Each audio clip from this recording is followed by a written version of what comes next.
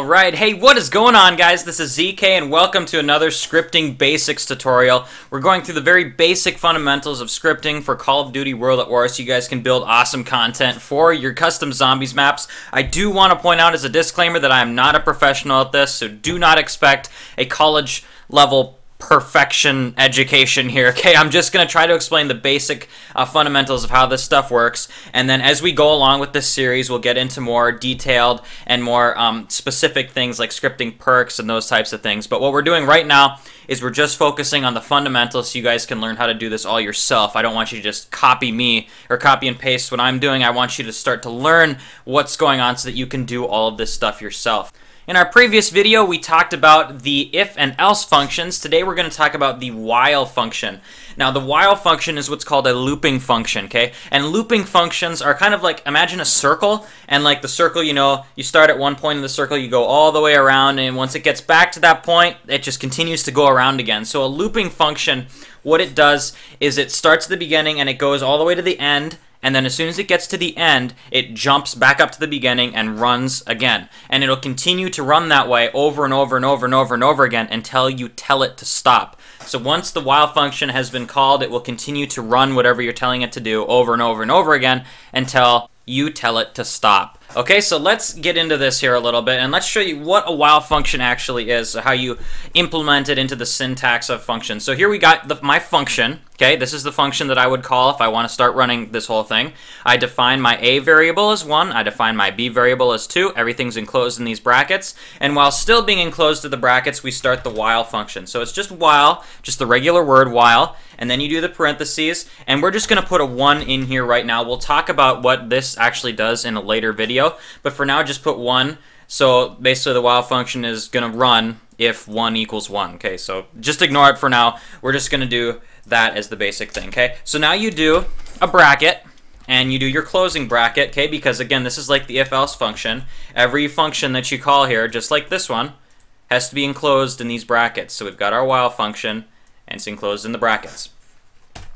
So what this function will do is it will start at the beginning right here and it will run whatever is in here, like so, and then get to the end, and then it will jump back up to the beginning, run the exact same thing. This can be very useful for perks. You'll definitely use it in perks when you'll call while functions to always be checking if the player is doing this and this and that or whatever. But we're going to focus with something basic. Let's incorporate some of the stuff we learned in our last video, which was the if-else function. So let's say that I wanted to if A equals 1, okay, which it does, of course. Then we would do another bracket like so, and then it will do this and close off the bracket. If A equals 2, like that, then we do da da da da da da da. Oops. Let me fix that bracket there. Like so. Okay, so now what we have here is a while function that's going to run through here. It's going to check if A equals 1, and if it does, it's going to do that. If A equals 2, it's going to do that. And then once it gets to the end, right here, it's going to jump right back up to the beginning and do the exact same thing. Now the problem with what I just set up is that the while function will if you went in game right now, okay, let's just say that if you went in game right now and you ran this function, you would get, as soon as you called my function 1 here, you would get about a 2 or 3 second game freeze, and then if you looked in the console after that freeze, when the game returns to normal, it's going to say infinite script loop. Okay, and what that is saying is that this function is going to run so fast and so infinitely that the game had to shut it down and cancel it out. Okay, so what you have to do in a while function is there has to be some kind of a wait. So what I usually do is you do this, wait 0.05, and so what this does, this function, the wait function, okay, you can call it like this too if you want, like so. Some people do it like that. You don't have to though, because the wait is built into the syntax. So what this is actually going to do is it's going to, once the while function here checks if A equals 1 and A equals 2 and gets down to here, it's going to wait 0.05 seconds and then jump back up to the top. Now it has to be at least 0.05 seconds. Anything less than that, you're still going to get the infinite script loop. Okay, so it has to be like this. You could do it so that you want to wait 1. And 1 is 1 second. Or if I wanted it to wait 5 seconds, 5 seconds, okay? So what adding this wait function allows you to do is it allows you to tell the while function how many seconds it has to wait before running again. So it'll check if a equals 1, check if a equals 2, then it will wait 5 seconds, and then because it gets to the end here, it jumps back up to the beginning. So what we have here is we have a very simple function that's checking variables every 5 seconds, okay? So it's as simple as that. So now, let's say, for example, that you are using this function and it's doing what it's supposed to do, and then you want to cancel it, right? So you want, let's say, for example, that if a equals 1, we want da da da da da, if a equals 2, da da da da da, but if b equals 2, which it does, we want the function to stop running. We want our while function to quit, right?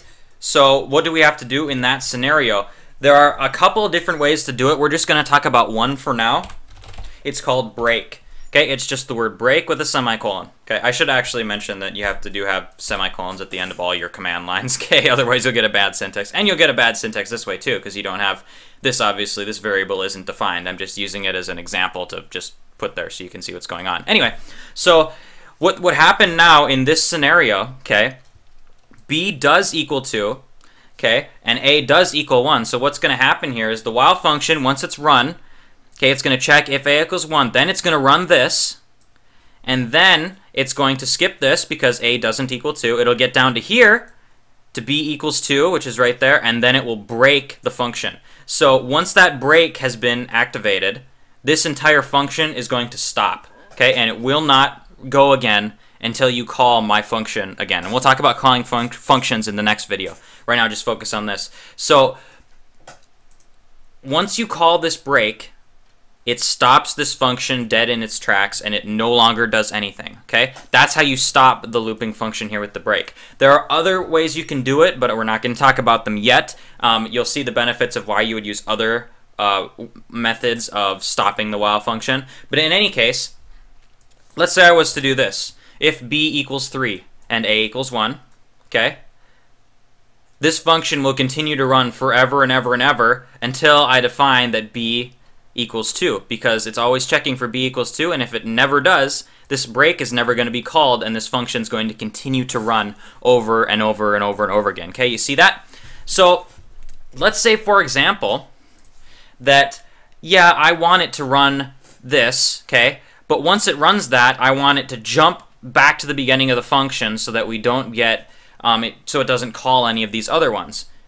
Okay, now you may not see the reason for that, because again, the while function is always going to start here and it's going to run all the way down to the bottom and then go back up no matter what. It's never going to skip anything. Okay, so what you may want to do at some point is you'll want it to just run this, and then if a does equal 1, you're going to want it to stop here and go back to the beginning right away and then continue down again. So what you do in that scenario is you use a continue. Oops, wow, just totally messed that one up. You use just the regular word continue with the semicolon, okay? And what continue does is basically it continues back to the beginning, okay? It's kind of like a return, but not exactly. What the continue does is as soon as it's called, it jumps back to the beginning of the function and continues to run back through it. Whereas the break just cancels everything, the continue forces the while function to stop here and then go back to the beginning. So in most cases in your while function, you'll want to have a continue everywhere except for the one instance where you want the function to stop working. So you would generally have a continue here and here because you don't want the function to continue to run back down through here, because again, it depends on what you're scripting, but for the most part I try to use the continue in all of them because I don't want the function after it runs this to continue down and run these, because I could end up having redefining a inside of here, and I don't want a for this function to continue to run because I've redefined a as something else. You see what I'm saying? So maybe you're a bit confused when I brought that up. Okay, don't worry. It'll make perfect sense when we start getting into actual using this stuff to our benefit in the script. So in the next video, we're going to talk about calling functions, and then in that same video with calling functions, I'm gonna show you guys how to implement these functions into the scripts. We're gonna paste our function into an actual script, and I'll show you how to call it, how to implement your function if you want to do a separate GSC file. We can do that too. And then after that, we're going to talk about moving into actually doing something with your script and having it interact with your .map file. Like in the sense that in your game you can actually start to make the scripts do stuff in your map, like, you know, playing effects or spawning models or those types of simple things like that. And we're going to use these functions that we have learned, the while, the if and the else, and all that kind of stuff to start doing stuff in your map. And it's going to be pretty cool because we won't have to work with a = 1 anymore. We can start doing things like for example, we can do, let's see, FX spot, which doesn't matter. Like, we can define this as whatever. You just find it as YouTube FX spot equals get entity my FX spot, comma, target name. Boom. And there we go. Now we have a variable that's going to get something in our map that has the target name my FX spot. And then we can start using this variable down here and say, well, if this variable equals blah blah blah blah blah blah blah blah blah, and we can start doing those types of things where the stuff will actually start to apply rather than just learning abstract information. But again, these first few videos are just learning the fundamentals so that you guys can learn how to do this stuff on your own and script awesome stuff to make that spice, that Mexican spice in your map. Sorry if I offended anyone with that, but anyway, get the spice in your map that's really fun for everybody when you have custom scripts in there that are actually made by you rather than copied and pasted from a tutorial or something, which is okay too, but it's a lot more fun to build stuff on your own. So thank you guys very much for watching. Be sure to check out my other videos, gameplays, tutorials, anything like that, and keep up to date with Malibu Drive. I'm going to be doing a trailer pretty soon here. It'll be a shorter trailer, and then after that I'll move into a longer trailer. So thank you guys very much for watching, and this is ZK signing off.